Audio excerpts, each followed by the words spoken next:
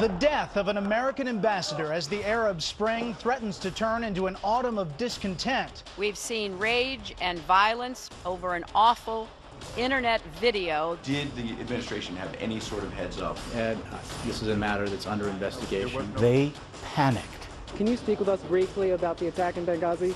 This is not an appropriate time.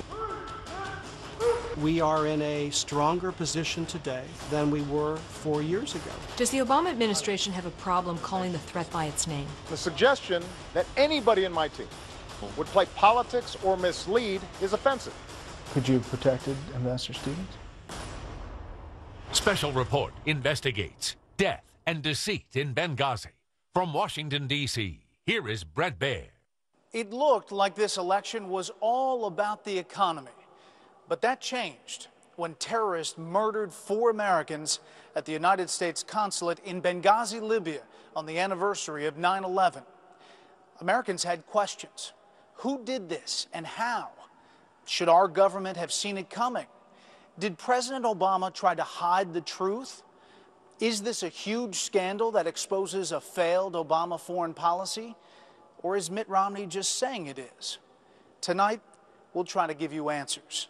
We'll walk you step by step through the terror that unfolded that day, and we'll break down the political maneuvering that's followed. But we begin with a series of frightening developments and troubling decisions leading up to that horrific night in Benghazi. It's a story you haven't heard, told by a man who tried to prevent what happened on September 11th, 2012. Did you have a close relationship with Ambassador Stevens? I lived and worked with him for about 2 months when he came on there till the time I left, yes. No one understands more than Lieutenant Colonel Andrew Wood the full extent of the fiasco that killed Stevens. He worked closely with Stevens for 6 months in Libya before his violent death. A 24-year U.S. Special Forces veteran, Wood's job was to try to prevent such an attack from occurring. Is there a side of this that makes you mad? That was my first reaction when I heard that Ambassador Stevens had been killed. I was angry. Why have you come forward? I was at the hub of everything that was going on there. Some of that information needs to come forward. We begin our story, however, in the winter of 2011, a year before Wood arrives in Libya. Colonel Muammar Gaddafi is still in power in Tripoli, but rebels, protected by U.S. air power, are gaining control over much of Libya. February 25th, the U.S. State Department withdraws all its personnel from the capital. But 6 weeks later, April 5th, 2011, it sends Stevens with a 12-man team by chartered boat to Benghazi, now under rebel control. As special representative to the rebels, Stevens set up shop in the Tibesti Hotel. June 1st, 2011, a car bomb explodes in the parking lot in front of that hotel. Stevens and his team decide it's too dangerous to stay there. In August, Stevens and his team settle on a compound on the west side of the city. It was rented from an owner who had a nice villa there and several other outbuildings as well. But not a lot of security. Like in any residence, they're not a fortress.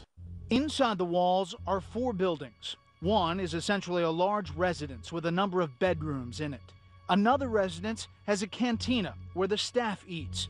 Just across the way is what they call their Tactical Operations Center, filled with offices for security staff, phones, and security monitors. Finally, the barracks, a small house by the main gate of the compound. It will house a Libyan security force. Sirte, Libya, October 20th, 2011. Colonel Gaddafi is captured and killed by rebels in his hometown. Revolutions and wars don't just end. The killing goes on. Old scores are being settled, so sometimes there was revenge killings, things going back and forth. So there was still fighting going on. With Gaddafi gone, Ambassador Stevens will spend much of his time at the main U.S. Embassy building in Tripoli. But he'll come to Benghazi often. The State Department upgrades the physical security at that property. We extended the height of the outer wall. Charlene Lamb of the State Department. Masonry concrete, barbed wire, and concertina razor wire. Finally, inside the large residence, a fortified safe haven is built. You enter through a heavy metal grill with several locks on it. Tell me about this safe haven. Simply bars on windows, bars in the war, you're building a jail cell basically. You're going to get inside, and it's a delay until you can get some relief to get out of there. Security on the compound consists of 5 diplomatic security special agents and 4 members of the Libyan government security force called the 17th February Brigade. Former UN Ambassador John Bolton. Well, it is the responsibility of host governments to provide for security for all diplomatic establishments within their territory. But from the U.S. point of view, we have to recognize that some countries are better able to do that than others. And when you're in a high-threat environment, we have to do what's necessary to protect our personnel on the ground. There is more security at what's called the Annex, a mile away. Based in Tripoli, but moving around the country, is a Department of Defense site security team. February 12, 2012, Lieutenant Colonel Wood, who joined the Utah National Guard after his 2+ decades in U.S. Special Forces, arrives in Libya as the new commander of the SST. It had 16 members? Yes. What exactly did they all do? The site security team was special operations soldiers that had extra skills and capabilities they could bring to the embassy. Could a team that small really make a difference? The caliber of individuals on that team were the best in the United States inventory. Yeah, they can make a difference in any firefight. The problem, however, is that SST is slated to end its tour in Libya by summer's end, and the security situation is taking an ominous turn. Spring of 2012, there was an uptick in terror attacks in Libya. Is that right? That's true. I think the nature of things started to change. When I first got on the ground, it was a lot of lawlessness going back and forth. As things progressed, the commotion settled down a little bit, but the targeted attacks seemed to pick up, and they seemed to be targeting more toward Westerners. April 6, 2012, a bomb is tossed over the wall of the Benghazi compound. June 6, 2012, an IED is placed on the compound's north gate. No one is injured in either incident. That's not the case 5 days later. June 11th, 2012. A convoy transporting Great Britain's ambassador, Sir Dominic Asquith, is ambushed in Benghazi. He isn't hurt, but 2 of his security aides are. Clear that was a terrorist attack. I actually conducted an investigation a couple of days afterwards, walked the ground, took photographs, examined the vehicle. So they knew what they were doing, and it was definitely an assassination attempt by skilled operators. But as I could see it, I could see the adversary growing stronger, and we were the last thing on their target list. In the past year, there have been more than 230 security incidents in Libya. And what's apparent to Wood is that terrorists are working on increasingly bigger plots. I had seen instances occur prior to that. For example, with the other bombings, you know, I saw a series of things going on that it appeared to me that they were building toward, you know, additional attacks. That's why Wood and Eric Nordstrom, the regional security officer, implored the State Department to keep Wood's SST force in Libya beyond its scheduled August departure. We weren't requesting additional security. We were requesting to keep the security that we had, and that was being taken away. So you want to keep your team on the ground, the team that was in place already? Yeah, and my team was only a small part. There was MSD, State Department MSD. That stands for Mobile Security Detachment Team. A lot of those are ex-Green Berets, ex-Navy SEALs, excellently trained folks. There was 3 MSD teams when I got on the ground there. August 5th, 2012. The State Department decides not to keep the SST in Libya, and the MSD team is being reduced as well. So who opposed the request? Charlene Lamb. She denied those requests or ignored them or just didn't fill them in cases. Why is that? Why is that? Because you knew about all these other attacks that had taken place. There had been 12, 14. We had been training local Libyans and arming them for almost a year. Okay, well, let me just interrupt. Why do you think this request was denied? I don't know. I really don't know.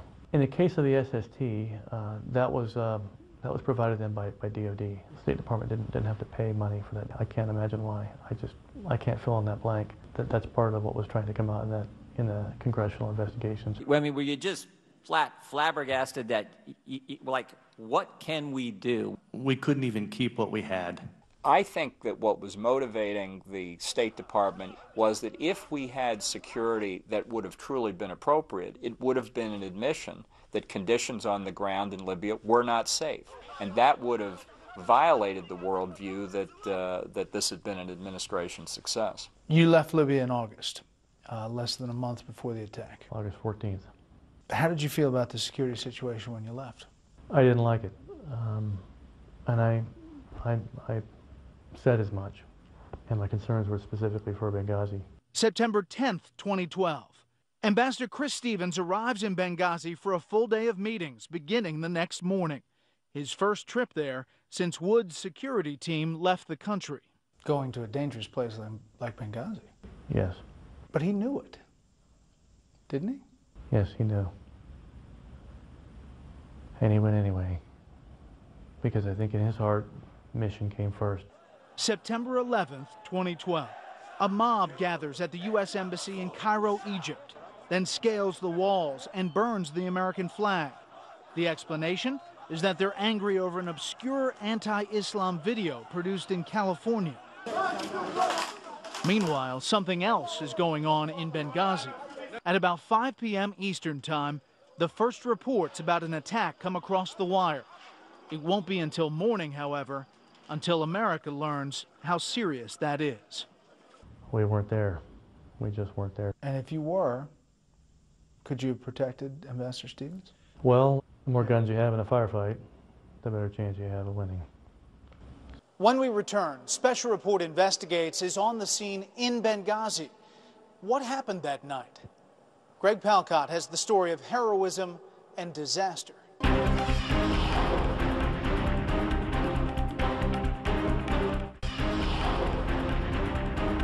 The details are still coming out about what happened in Benghazi on September 11th. In off-camera briefings, in congressional hearings, Special Report has investigated as well.